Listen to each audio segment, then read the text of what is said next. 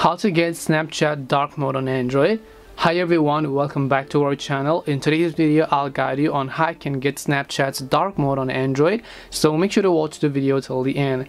If you had an iPhone, it would have been very simple. You would have to open the Snapchat app, go to the Bitmoji avatar, tap the gear icon, and you would find the option called app appearance over here that would let you switch to dark mode. But unfortunately on Android devices we do not have that option.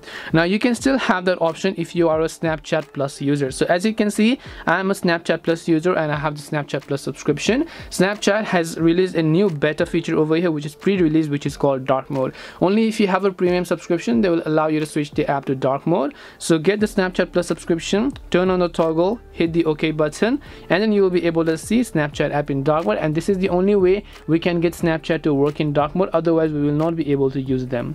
So hope this video helped you guys. If it did help you, then make sure to leave a like and subscribe to our channel. If you have got any more questions, feel free to leave them down. Thank you for watching and see you in the next video.